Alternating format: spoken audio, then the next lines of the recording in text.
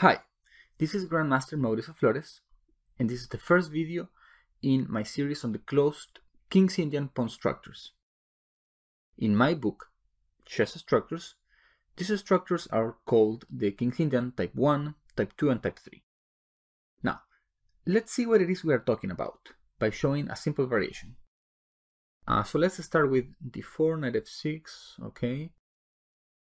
And okay, so after e5, we have reached one of the most common positions in the King's Indian defense. And now, if white decides to push with d5, we will definitely be playing a closed King's Indian structure. That is the topic of this video series. Now, black has to make a big decision. What should he do with this pawn on c7? He could, for example, decide to play c6, and then maybe white castles, and then pawn takes, and we have reached the King's Indian Type 1 structure, which is characterized by having an open c-file. So that's one alternative. Second alternative, maybe black will instead decide to play c5. And in this case, then we will have a King's Indian Type 2 structure. And finally, the third option might be if black decides to play a5 instead. In this case, he might want to follow with something like knight a6, knight e8, I don't know, f5. The pawn will stay on c7, and this is what we call a King's Indian Type 3 structure. So, in this first video, we will be learning how to play the King's Indian Type 1 structure from white's perspective. Now, let's see the first example. The game started with a usual sequence.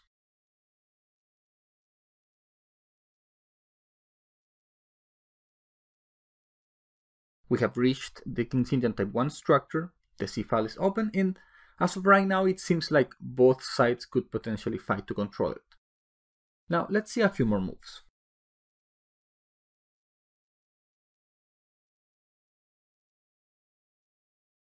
Now, this move is standard, but it might seem a little bit strange. The point is that black will likely play h5 and h4 sooner or later, so the knight has to go somewhere.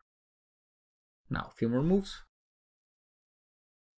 And now if you're looking at this, you might be thinking that white doesn't really know what he's doing, since notice that he played knight e2, g3, f1, and then d2. It took him 4 moves to get to d2, when in reality, he could have done something pretty similar by just playing knight f3 and knight d2 to begin with.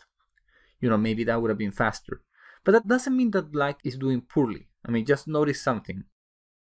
Black decided to play c6 and take on d5. And, oftentimes, white has to go through a lot of trouble in order to achieve that trade. For example, in other positions, white actually might play b4, c5, and take on d6, which just amounts to the same pawn structure. So, all I want to say here is that this position shouldn't be evaluated in terms of whether we wasted a move here or there, but rather just look at the present position and think whether the key plans can be achieved. In this position, both sides might want to fight for the c-file. And it actually seems like white is doing quite well because he seems to be a little bit better prepared to do that. Now, here black played b5, but let's for a moment consider what would have happened if he had just continued to play in the king side with f5. My guess is that he decided not to play this because then maybe white could transform the central pawn structure by trading pawns on f5, then playing knight c4, attacking the d6 pawn, which is a little bit weak. And then, well, there is queen f6, a4. Then, we want to secure the c4 square. That's why we play a4. Kind of prevents b5. And now black can continue with bishop h6, we trade, and a5. White has a pleasant advantage on the queen side. He has more space, he has secured important squares. The d6 pawn is a little bit weak. And it will be hard for black to achieve something concrete in the center or the king side. Notice that the central pawns on e5 and f5 are actually pretty good. They cover many important squares, like these 4 squares cannot be used. But the moment that black decides to do something with these pawns, like push forward, then holes are created. For example, if we play f4, then suddenly the e4 square is pretty weak and a knight might use it very easily. This is not very nice. So this is why white is better. Now, going back a few moves, In the game, black decided to play b5. And, well, he's trying to accomplish two different things. Number one, he probably wants to keep white from playing knight c4. That's clear. And the second thing is that he probably wants to fight for the c file, and the way that he's probably thinking is to play knight b6, bishop b7, and then put a rook on c8.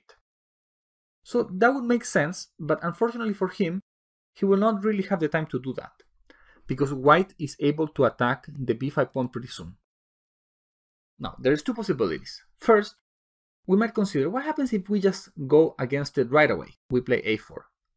Well, this is not good at all, since after b4, knight a2, a5, black's queen side, the pawns are just very hard to attack. I mean, how are we supposed to even try to attack this pawn on a5? It's not very easy. I still might prefer white a little bit, but the advantage, if there is any, is not a serious advantage at all. So that was not a good attempt. It makes a lot more sense to play actually b4.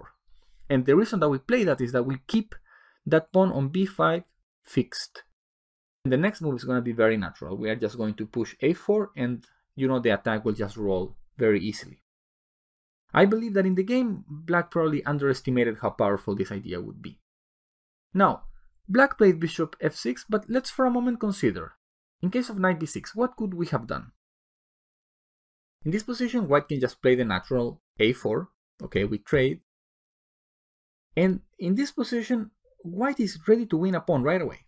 For example, if we play f5, then b5. The a6 pawn is lost. Going back a couple moves, maybe black can try bishop b7, but then white can play knight c4, and white is ready to just make a bunch of very natural moves like castle, queen a1, knight a5, and again, it seems like the a6 pawn cannot be defended, and in fact, I can guarantee you that pawn is going to be lost very soon and very easily. So going back just a few moves, black decided to play bishop f6. Now a4, bishop g5, and now white has to decide whether to trade or not. Suppose he took on g5. This is not a very good decision, as we will see. Notice first of all that the g2 pawn is now under attack, and if we want to protect it, I mean, we might be thinking about castle, but now queen e3, suddenly the knight is lost. We cannot allow that.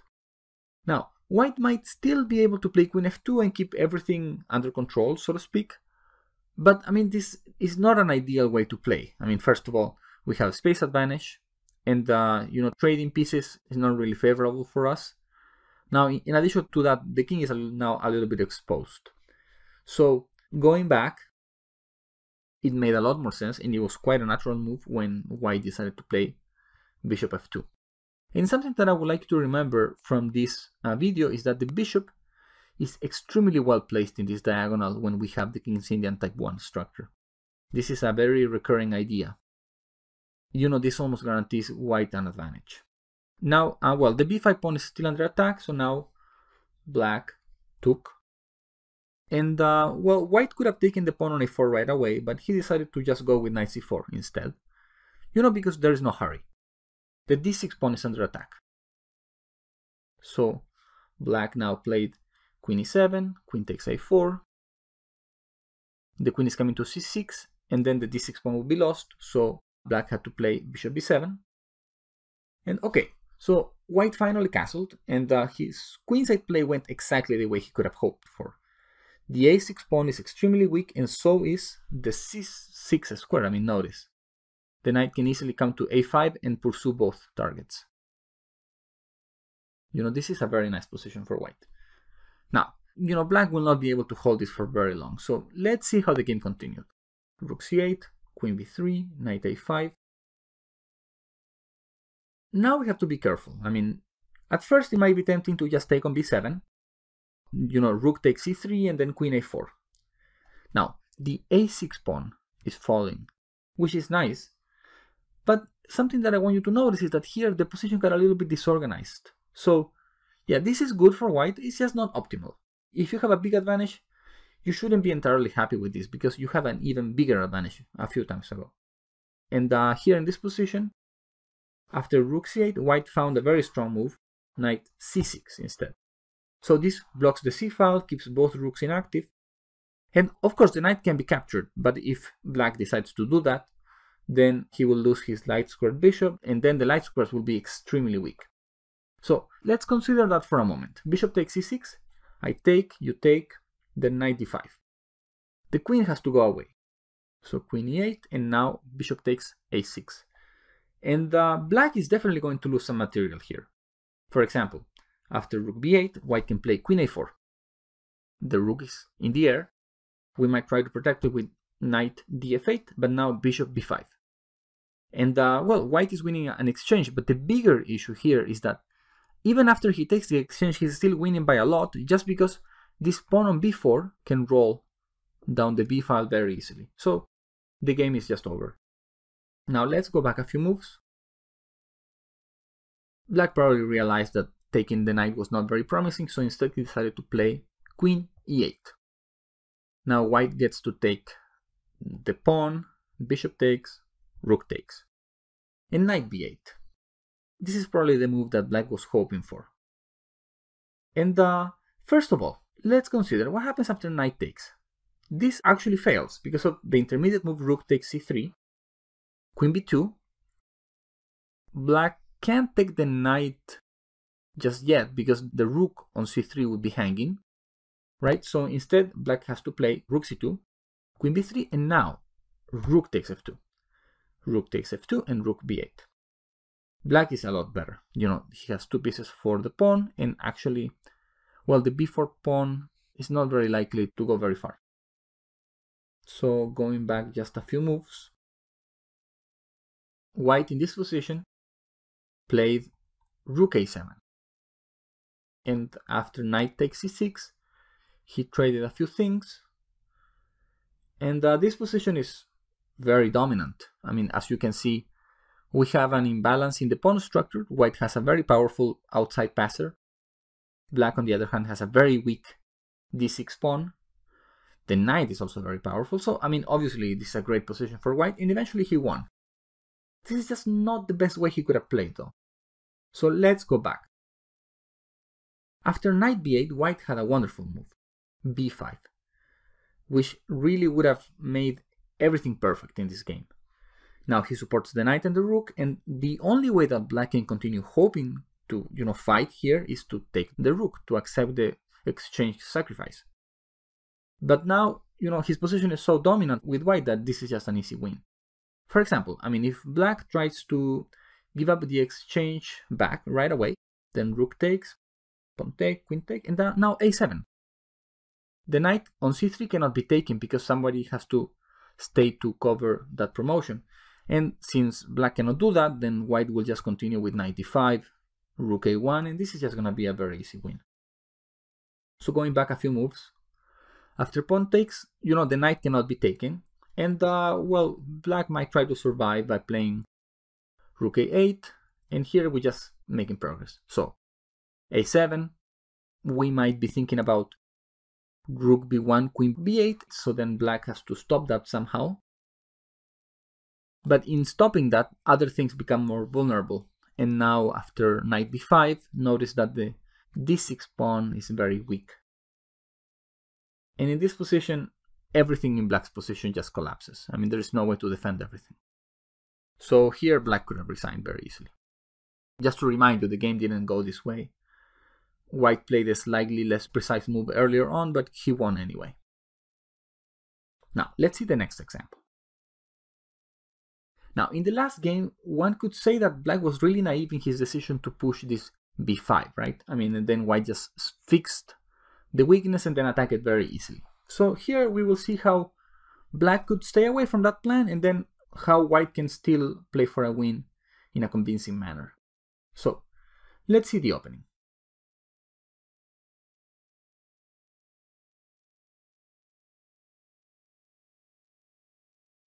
Okay, we have reached a very popular position.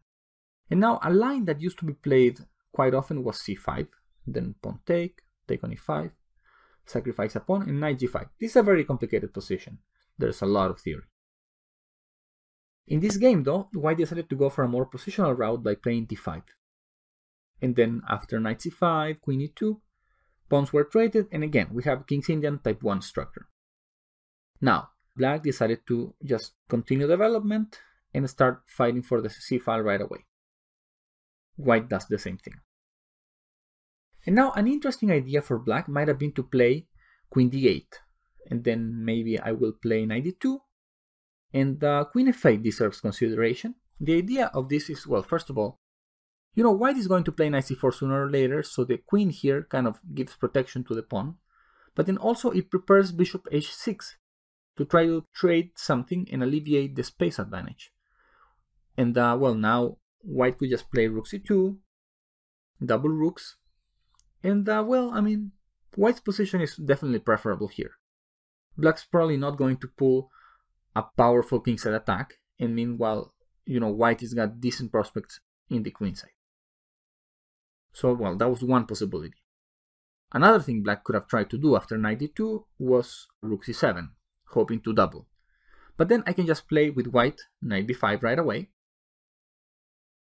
And then after rook c8, you know, it doesn't really seem like black can do much with the open file. So white can just continue to increase his space advantage. And he has to be careful in the way he does this, though. For example, if he plays b4, then a6. I would really like to place my queen on e2, but then after knight a4, you know, this is the type of position that black would enjoy. I mean, the knight got inside the game, now maybe he will play knight to c3, or the rook will come to c2. Either way, black is doing okay here. Instead, white could play, after rook ac8, a4. And notice that now he's threatening b4 because the a4 square is covered. Now, if we manage to play b4, suddenly the a7 pawn is going to be in serious danger. So black can try something like a6. I go away with my queen. I'm playing b4 anyway, right? You're just trying to push back that knight. And the way black might respond is a5. But now I just go back with queen b5. And black's position is quite unpleasant. So, well, let's go back several moves then. You know, the idea of playing queen d8 seems quite reasonable because it gets away from this diagonal. I think you remember from the previous example that white's dark squared bishop is really well placed in this diagonal. And perhaps one of the reasons is that it just makes black's play so much harder. Now, something that white probably has in mind at this moment is to put a rook on b1 and play b4. This is unpleasant. So black decided to play a5. This way he kind of claims some space on the queen side and gets ahead of white's threat of playing b4. Now let's see how white continued. Knight d2. This is where problems begin for black. You know, first of all, everything begins with a little tactical detail. Black might want to take on b2, but he can't, because after rook b1 and knight c4, the queen is trapped. Now, let's go back a couple more moves and say, well, what if he goes away now? Queen d8. Then after knight b5, I'm attacking the d6 pawn, right? Black might play queen e7, but now white can destroy black's pawn structure by taking on c5, and then securing a square for the knight. Now, this pawn structure is, you know, quite pleasant for white unless black is able to fight for the d6 square with a knight. So, kind of the only move that we should consider here is knight e8, hoping to get to d6 at some point. Now, after knight c4, we are threatening to go to b6. And then black can play queen d8, I can play queen b2, b6, and now black is ready. He's threatening to equalize by taking on b5 and then placing a knight on d6. But then white can get ahead of that and play d6. And this is a pretty solid advantage. You know, this is not something that black wants to play. So let's go back and see what happened in the game. After knight d2, white had this idea of going to c4, and he also had an idea of going to b3 to take on c5. So black played a4 to prevent that. And now white came up with a nice idea. He played b3. Now, the idea of playing b3 is that if black were to take, now we can take with the knight, we will take on c5, and this will be favorable for white. Let's see an example. Queen c7, okay. We trade, and now again, we have this idea that black will probably be okay if he can rearrange his pieces effectively by placing a knight in the right square and maybe pushing b5. If black could accomplish those two things, then his position would be quite okay. So we have to get ahead of that. Rook b1. Now black can play bishop f8, give some protection to c5. Now queen b2. And we are attacking the b7 pawn. Here, black can play rook b8, and if he could play b5, everything would be okay. With white, we get ahead of that, and we play queen b6 ourselves. This move secures a very nice square for the queen, or maybe the rook after that, but also keeps the b7 and c5 pawns separated from each other. That's the key in this position. And after knight e8, well, we're not going to let the knight ever go to d6. At least not so easily, so we take, and then insist. Rook b6, with a very nice advantage. We can see how powerful the d5 pawn is, how weak the c5 pawn is. Right, so everything is going well for white. It is understandable that black wouldn't like to play this position. Now, let's go back a few moves.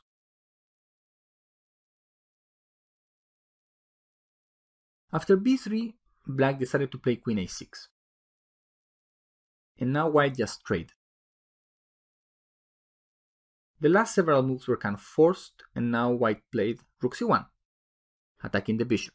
Now, if black tried to go back with the rook, then suddenly knight c4 wins, because he's attacking d6, and when you try to protect it, knight b6 wins a piece right away. So this is not acceptable. That's why after rook c1, black had nothing better than to play bishop d7, and when we play knight c4 attacking d6, black has to play rook a6. For a moment, let's consider what would happen after bishop f8. Now, notice that, this rook is kind of vulnerable, the bishop is vulnerable, and actually white can just play bishop g5. And once the knight is gone, knight b6 is winning material. So this is not okay either.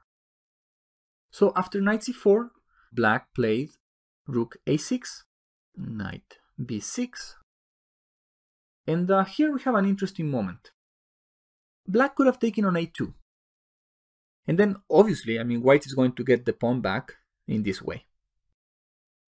Typically, the more pawns we trade, the closer we are to a draw.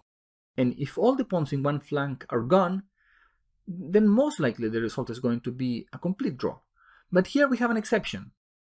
The game is pretty simplified and almost symmetrical. The only real difference is this d5 pawn against the d6 pawn.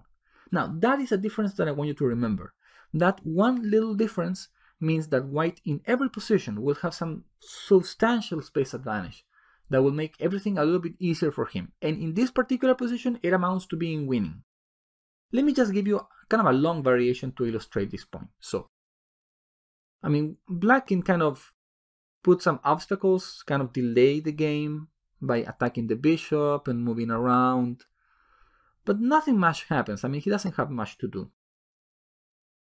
So he just kind of moves around, and little by little, white gets a little bit closer to the goal. Now, notice that, the bishop is coming to e8 now. This is just not looking nice. And, well, black can stop it by playing rook a8. And then, the d6 pawn is going to be lost. And once the d6 pawn is lost, the d5 pawn is just too powerful. The game is won. So let's go back several moves. What we were showing in this ending is how the space advantage can amount to a very convincing win for white. That is why black didn't dare to take on a2, and instead he played h6. Now white found a very nice move, a4. And suddenly you notice this rook is getting trapped. We're going to play something like bishop f1 and rook c7, and meanwhile the rook is just sitting out of the game. So in this position, black took on a4, and after bishop f1, well, the bishop is lost. For example, rook a7, rook a1. The bishop on a4 is lost because of the pin. To avoid that, black decided to give up an exchange by taking the knight. But after rook c7, he decided that it was best to just resign, because now the b7 pawn is going to be lost. And then after bishop c7, probably the d6 pawn is also going to be lost. Okay, overall, I hope you've enjoyed this first video. The main idea that I want you to get is that in the type 1 King's Indian closed structure, we have a fight for the c-file, and this fight is one that white is more likely to win just because of space. So this is something to bear in mind. White has a very substantial space advantage. It's hard for black to fight back.